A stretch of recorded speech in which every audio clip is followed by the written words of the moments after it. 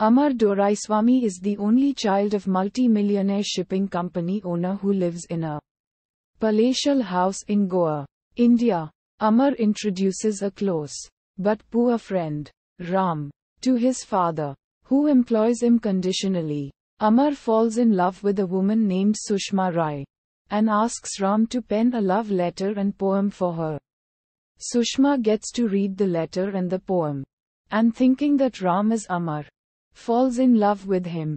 She meets him, and he is also unknowingly attracted to her. Both feel that they are inseparable soulmates. Then Ram gets a shock when he finds out that Sushma is Amar's intended and decides to stay away from her. But Sushma has other plans, for she intends to marry Ram at any cost, not realizing that by doing this, she is placing not only Ram's life, but also the lives of two other individuals, namely Uma Devi and Lalit, in jeopardy.